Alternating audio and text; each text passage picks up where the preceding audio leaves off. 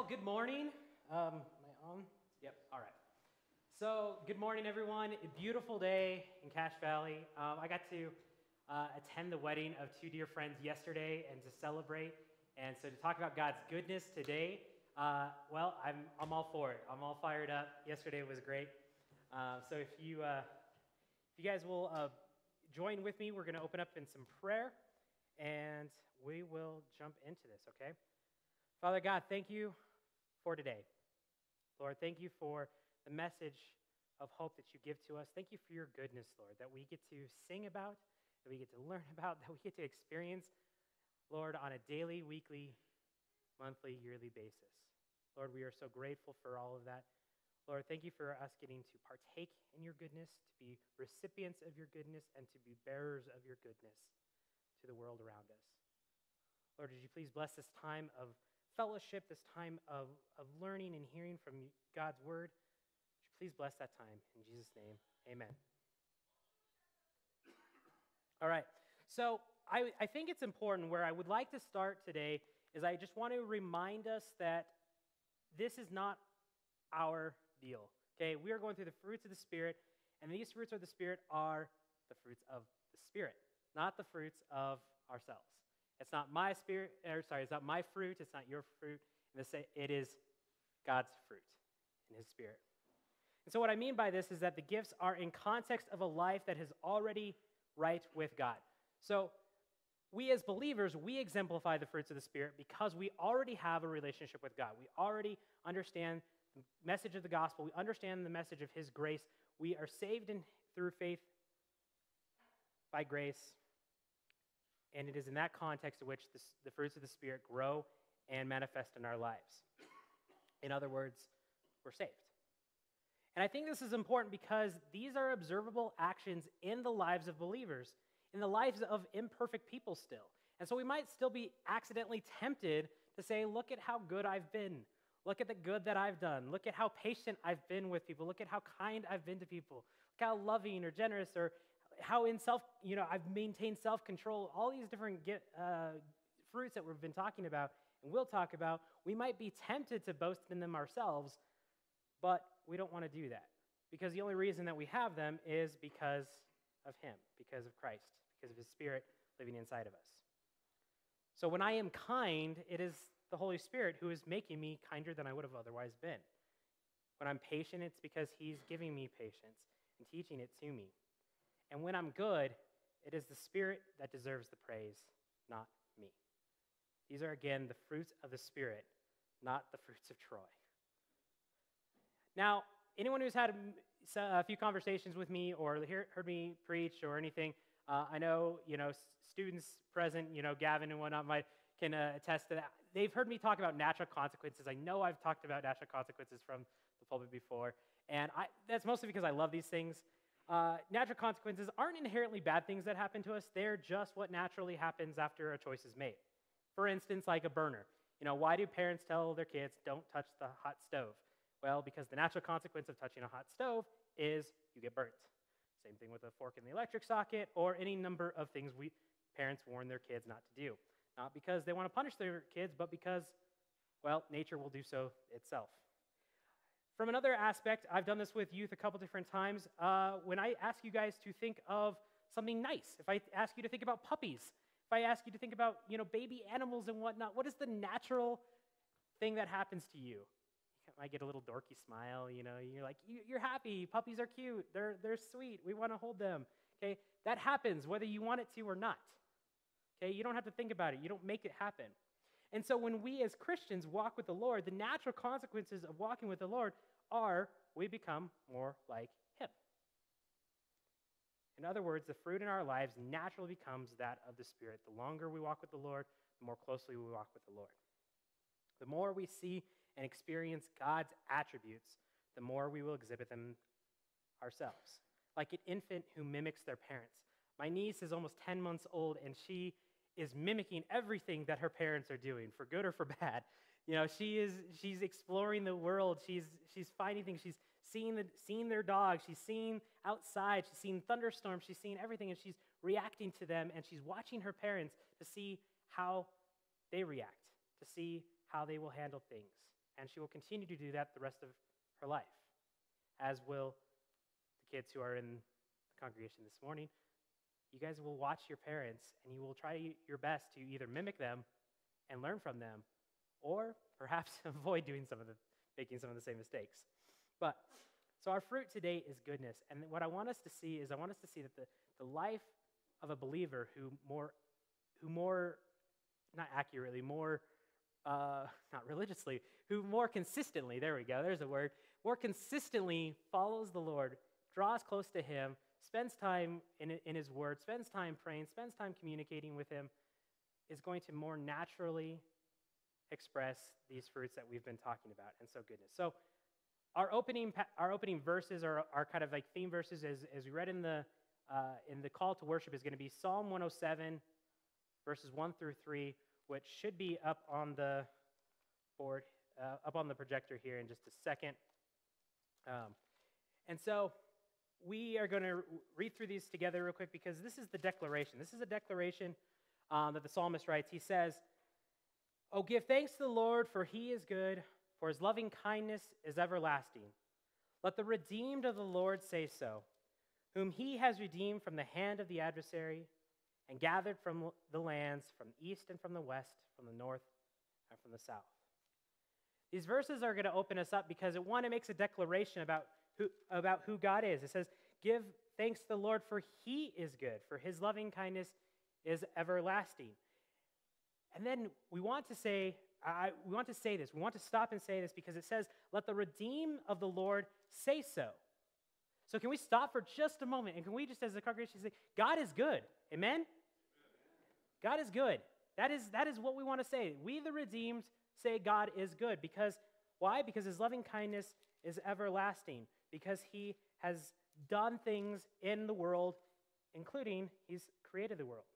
Now, this seems pretty straightforward. God is good after all, but goodness in our vocabulary is so general and so broad. Do we really understand what that is? To be honest, when I started this was my biggest problem, was figuring out how to narrow the word good into a message, because we use it in so many different ways. Oh, well, that was a good message. Oh, that was a good plate of pasta. That was, a good time. Whatever it is, that was a good book. That was a good song. That was a good movie. We use this in a lot of different ways. We even use it to describe people that we admire. They're a good person. We use it to describe God, our Lord, as good. It's such a broad term. It is applied to so many different things. And so, do we really understand it? Well, I wanted to take this look, and I wanted to see, at first, the question came to mind is where is this first used? Where is the word good first expressed biblically? And so, the first place that is expressed biblically is, in the beginning. So, in Genesis chapter 1, we're not going to read through all of Genesis chapter 1, but we're just going to read the few verses that are here. Hopefully, you guys can read those up there, but Genesis 1, we're going to bounce through these. You guys you know where I'm going with this already, so I'll just read through them. God saw that the light was good, and God separated the light from the darkness. Verse 4. Verse 10, God called the dry land earth, and the gathering of the waters he called seas, and God saw that it was good. 13, there was evening, and there were, I wrote 13, didn't I? That one didn't say good. I wrote down the wrong one. My bad. 18, and to govern the day and the night, and to separate the light from the darkness, and God saw that it was good. 21, God created the great sea monsters and every living creature that moves, with which the waters swarmed after their kind, and every winged bird after its kind, and God saw that it was good. 25, God made the beasts of the earth after their kind, and the cattle after their kind, and everything that creeps on the ground after its kind, and God saw that it was good.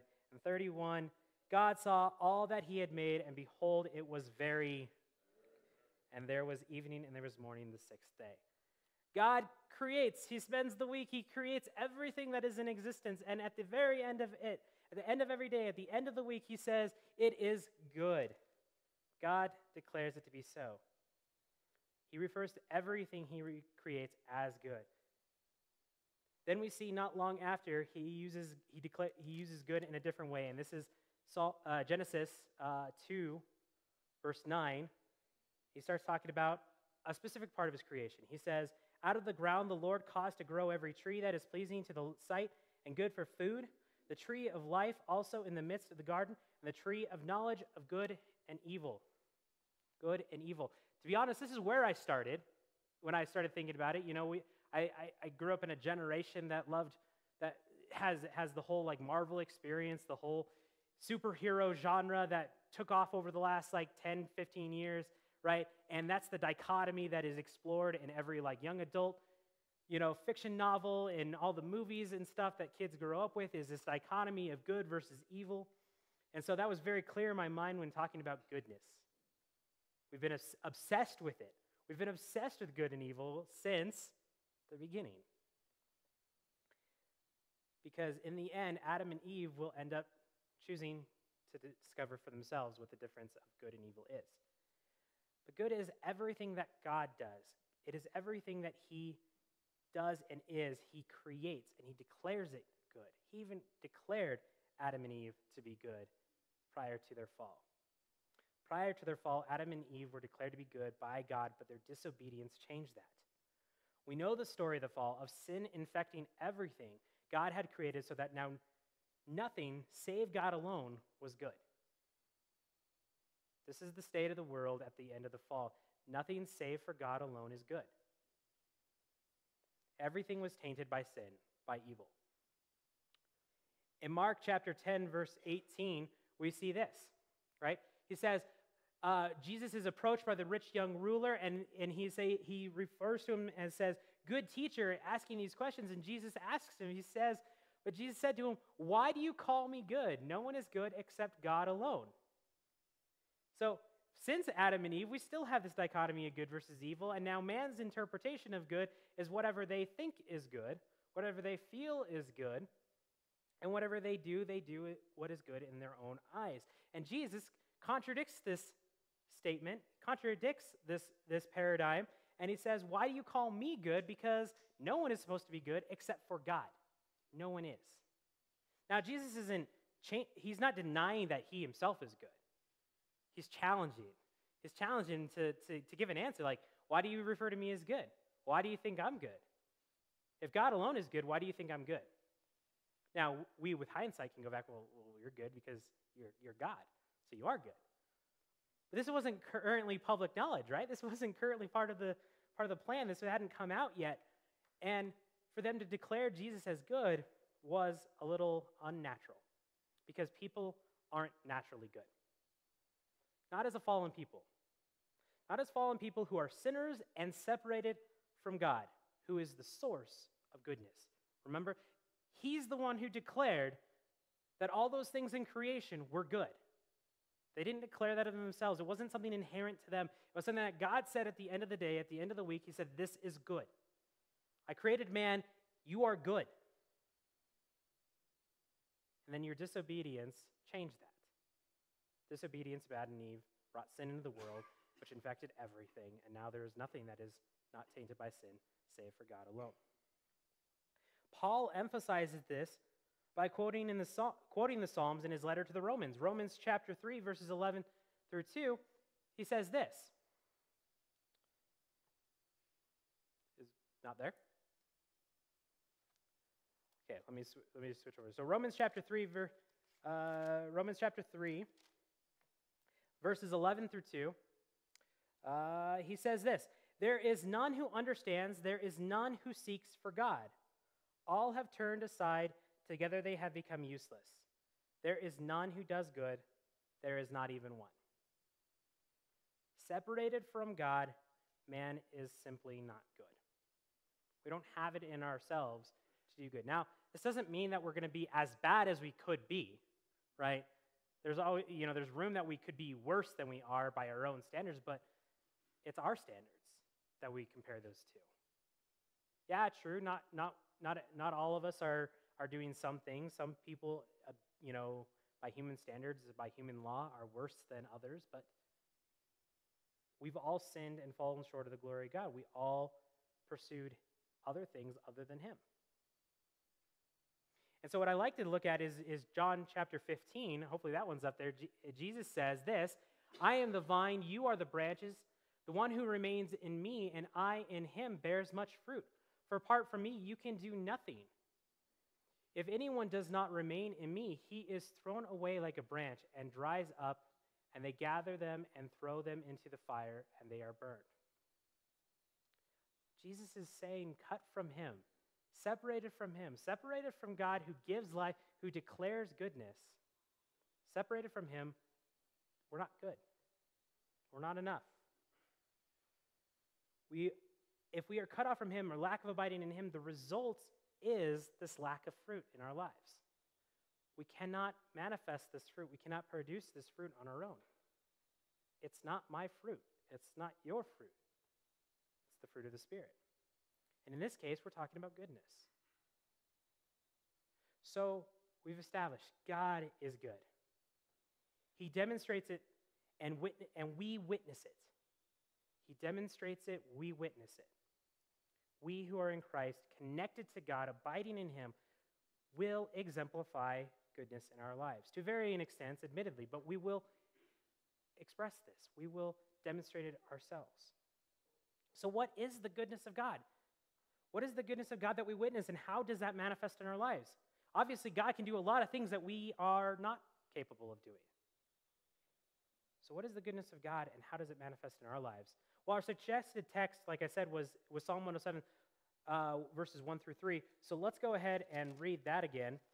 Just for context, it says this. It says, "Oh, give thanks to the Lord, for he is good, for his loving kindness is everlasting. Let the redeemed of the Lord say so, whom he has redeemed from the hand of the adversary and gathered from the lands, from the east and from the west, and from the north and from the south." The redeemed are calling this, the redeemed from the hand of the adversary, redeemed from sin, redeemed from the devil, redeemed from their earthly enemies. God has brought them to him. Gathered from the lands, from east and west, from north to south, he's gathered them and brought them back to him. For he is good. And we are the redeemed. We declare it to be so. God, you are good, and your loving kindness is everlasting. Psalm 107 has a specific message to back up the claim that God is good. God saves. He delivers. He redeems. There are 4 scenarios that are talked about inside of Psalm 107, and if you guys will turn with me, I don't have them up there, but I want us to look at it in our Bibles and say, we see this. We see the first section here is starting in verse 4. It says, "They wandered in the wilderness in a desert region. They did not find a way to an inhabited city. They were hungry and thirsty. Their soul fainted within them. Then they cried out to the Lord in their trouble. He delivered them out of their distresses. He led them also by the straight way to go to an inhabited city. Let them give thanks to the Lord for his loving kindness and for his wonders to the sons of men. For he has satisfied the thirsty soul, and the hungry soul he has filled with what is good." The first scenario in Psalm 107 is that the people are wandering in the wilderness. Just a general group of people. They're wandering in the wilderness. They're afraid. They're scared. They don't know where they're going. They don't have food. They don't have water. They don't have shelter. And God comes and he takes them to a place of refuge. He takes them to a place. He delivers them from the wilderness. The next one, starting in verse 10, says this: "There were those who dwelt in darkness and in the shadow of death, prisoners in misery and chains, because they had rebelled against the words of God and spurned the counsel of the Most High. Therefore he humbled their hearts with labor. They stumbled, and there was none to help. Then they cried out to the Lord in their trouble. He saved them out of their distresses. He brought them out of darkness and of shadow of death and broke their bands apart. Let them give thanks to the Lord for his loving kindness and for his wonders to the sons of men. For he has shattered gates of bronze and cut bars of iron asunder." Prisoners. Prisoners, not unfair prisoners, mind you. Those who have spurned the Most High. Those who have rejected. And they called out to God, and he does what? He sets them free. He breaks down the bronze gate. He tears the iron bars asunder. He sets them free. The third one is this, 17, says this: "Fools, because of their rebellious way and because of their iniquities, were afflicted. Their soul abhorred all kinds of food, and they drew near to the gates of death. And they cried out to the Lord in their trouble. He saved them out of their distresses. He sent his word and healed them and delivered them from their destructions. Let them give thanks to the Lord for his loving kindness and for his wonders to the sons of men. Let them also offer sacrifices of thanksgiving and tell of his works with joyful singing. These rebels, these people in rebellion against, they were fools. They were fools in rebellion. And God still hears their cry and answers their distresses. He saves them from them, and he heals them. Are you guys seeing a pattern the psalmist is trying to get at? He made a declaration at the beginning, the Lord is good. His loving kindness endures forever. That was his initial claim. He says the redeemed will praise him. And because God has gathered them from all over the place, and now we've seen 3 different scenarios where God has rescued people out of their distresses, rescued them from the circumstances that either they have found themselves in because of things they can't control or because of situations they've put themselves in. The last one here, starting in verse 23, says, those who go down to the sea in ships, who do business on great waters, they have seen the works of the Lord and his wonders in the deep. For he spoke and raised up a stormy wind, which lifted up the waves of the sea.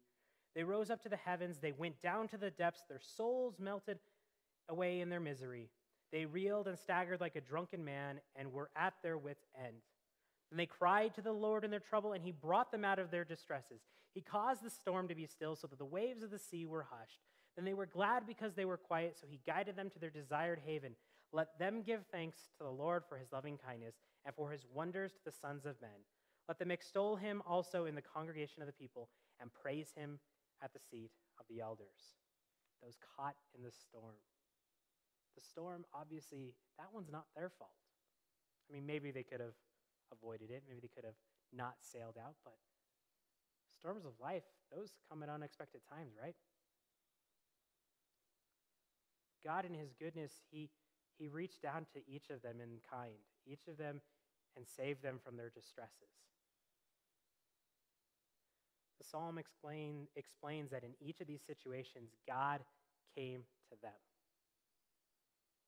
God came to them, and they praised him. They thanked him for his goodness towards them. They were not good themselves. They didn't do anything to deserve God's help, but God interceded of his own accord. He came in of his own accord to help them. As believers, we know to what extent God will go, right? We know the extent that God will go. Back to the book of Romans chapter 5. God says this. Romans chapter 5, verse 10. This is the extent that God will go.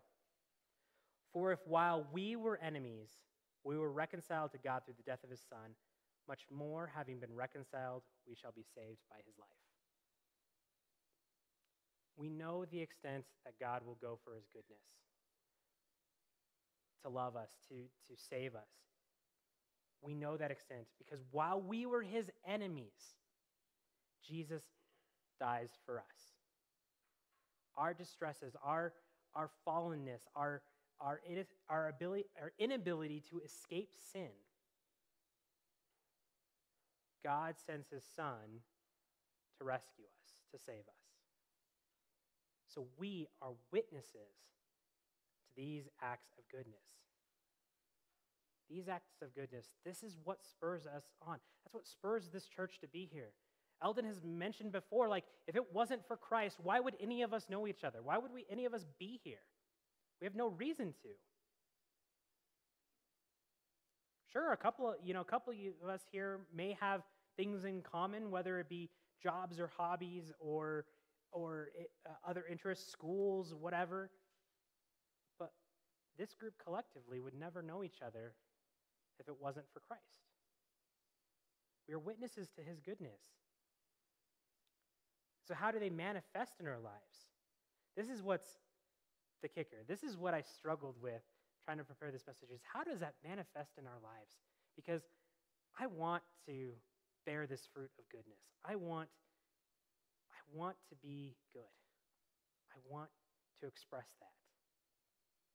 How do I do that? How do I preach this message so that it doesn't come across as a do better kind of message? How does it come across? How do I do this so it doesn't come across like the child Christmas song where it says, "You better be good for goodness sake"? How do we talk about that? How do we understand God's goodness and how it manifests in our lives? And how do we want to be good without being good for goodness sake? With just wanting to get that pat on the back or to get Santa Claus's attention, or in this case, the big guys, get God's attention and get his approval. Well, I mean, we do want his approval, but the thing is the more we focus on trying to do what we think is good, the more we're going to end up like Adam. The more we're going to end up falling. Because my experience and my knowledge, my understanding of what good is flawed. I'm going to make mistakes. I'm going to make mistakes. I didn't put this in, but I just thought of it and whatnot. So as I was going through here, I remember I was reading about Abram and Sarai, pre-Abraham and Sarah, and a verse when they were talking about this, they were talking about having Isaac, but they didn't know yet Isaac was going to be a thing.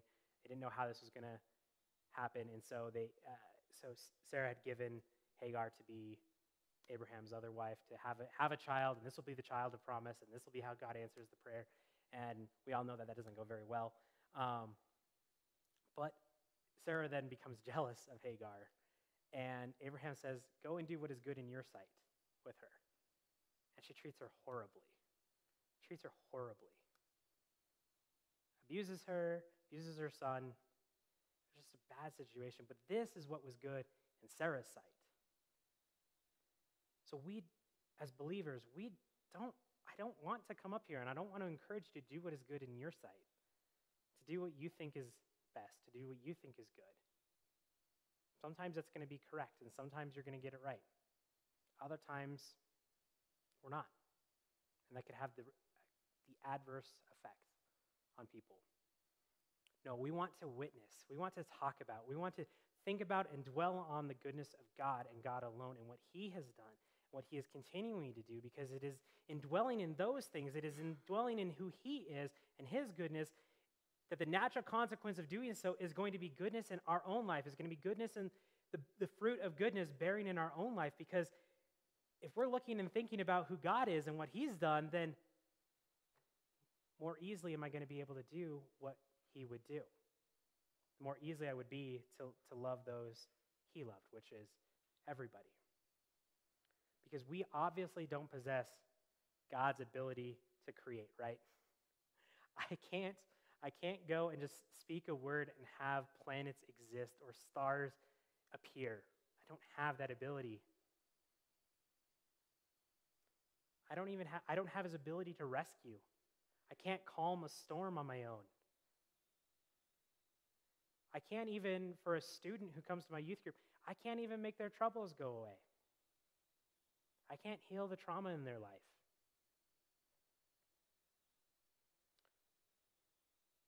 And we can't die on a cross, even if doing so would help, because Jesus already did that. I believe that our goodness, our expression of goodness, this bearing of goodness as a fruit of the Spirit, begins with a relationship with Christ, begins with a knowledge of who he is, and it morphs, inspires us to care for others, a desire to do what is good for them.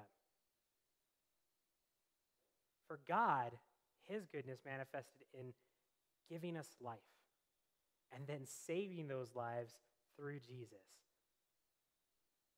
For us, what is it? Well, we can follow the examples of the disciples.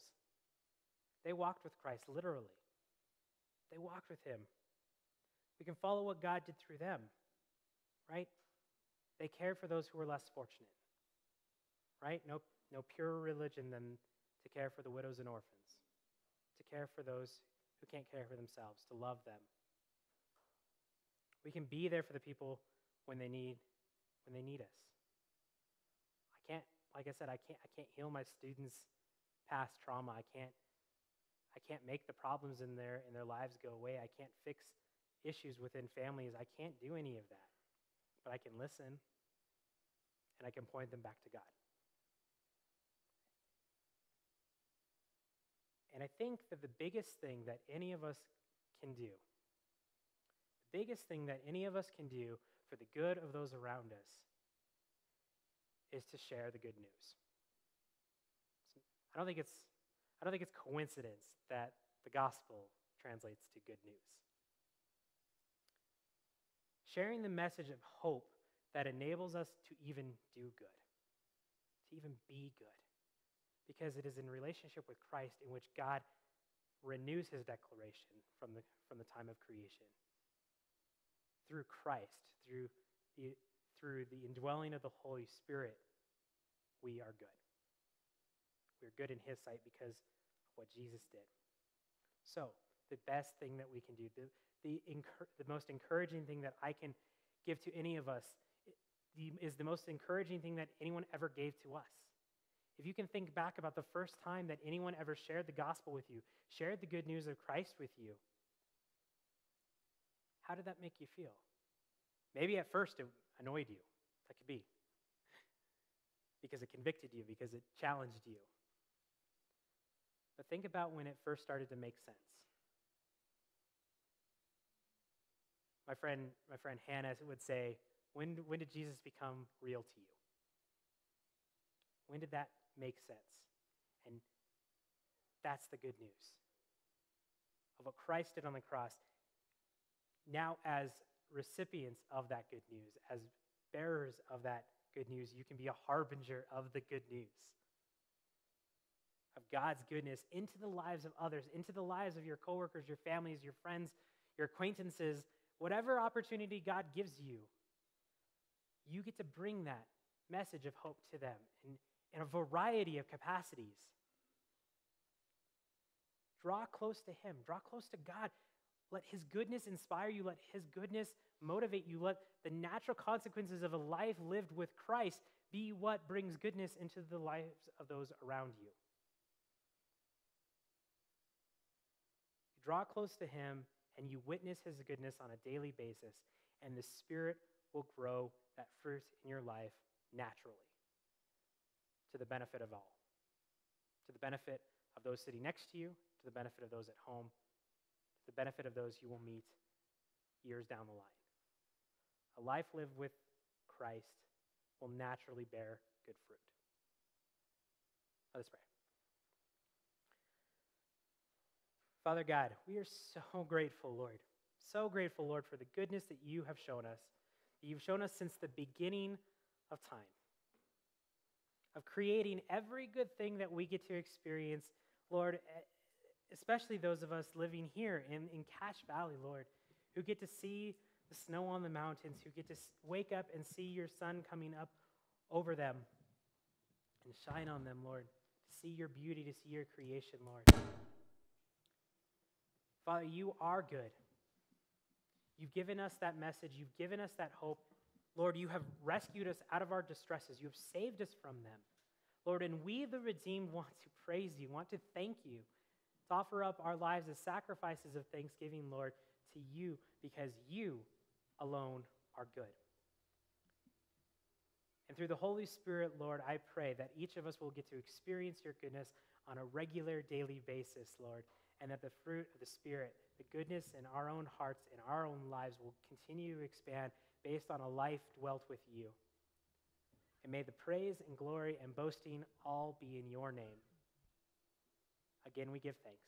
In Jesus' name, amen.